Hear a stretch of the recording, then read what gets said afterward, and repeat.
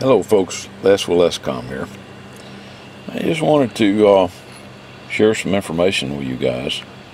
These new Galaxy radios that are coming all have the RCI 8719-99 chips in them, okay? But they are a new batch. The one with the silver dot on it right there is the one I just took out of the radio. And there's one from 2011. The problem is the new chips do not have a channel 0, an address 0. My guess is that they started putting the manufacturer information in there. When you try to put 0 into all the pins, the chip goes out of lock, and a 29 megahertz frequency shows up on the counter. Now when I put the old chip in there and put in all zeros for the address, it went to the lowest channel, which in this radio is I think 26705, but it has an all 0 address. This new chip, addresses start at 1. There is no 0 address in it. Well, there is, but the information that's in there is not is not channel related. I just thought I would share that with you. If you look at the part numbers, I can't read them now through the camera, but you can see that 764, I believe, is the first 3. And then JA, who is the manufacturer, and the manufacturing date after that. This is also made by JA, but it's a different batch. I think it's 873, JA 786. But the new ones do work, but you have 191 channels instead of 192. And I have tested that theory. It doesn't go up anymore. Once you reach the old 192 address position, there is no 193 address position. So we lost one of the low channels.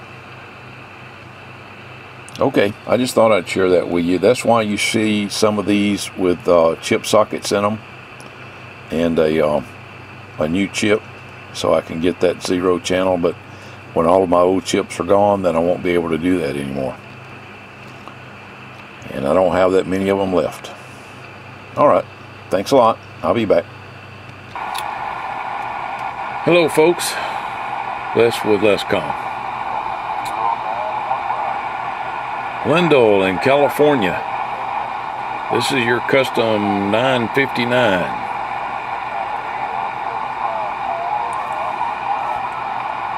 About 8:30 at night. Still getting a little bit of skip from California.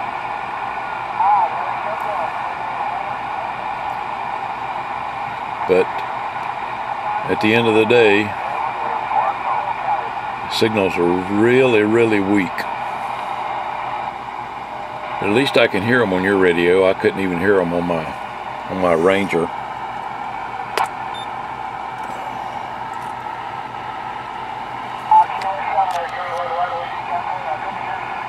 See, I don't have any meter movement, but I can hear them on this one. On my Ranger,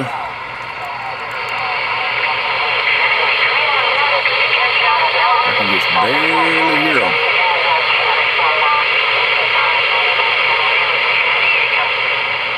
Let it turn way up. I can just barely hear them.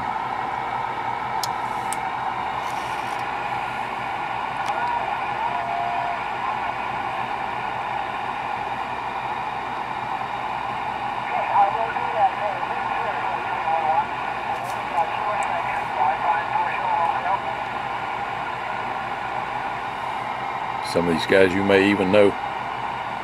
But that's the receiver. Thought you'd like to see the transmitter. I'm going to switch to the Bird. this meter right here. Right now I'm in lower sideband. Let's go to AM. And I am on the dummy load, guys, so you don't have to worry about me transmitting AM on channel 38. But here we go. Let's see, RF power is all the way up. Mic gain is now all the way up. Hello, audio 1, 2, 3, 4, 5, 5, 4, 3, 2, 1. Now the scales, the meter on the left is my average power meter. It's got a 100 watt slug in it, so we're reading the bottom scale. Okay, the meter on the right is my peak meter. It has a 50 watt slug in it and is currently set into on the times 10 or times 5 position. Okay, we're going to be reading from the top scale. That's 200, 225, 250. Okay. Again, we're on AM and we're reading about 65 watts on AM at full power. That's with the RF power knob turned all the way up, and we're peaking over 250 watts audio. Okay, I'm going to switch. Well, let's see. Let's turn the power, RF power, all the way down. All right, now we're at about 45 watts average. Audio. Audio. You can see in AM with the RF power knob turned all the way down would be a good place to run that one. Okay, now then, let's switch to sideband. And I'm on the lower side of 38. Audio. Almost 100 watt peak power. And wow,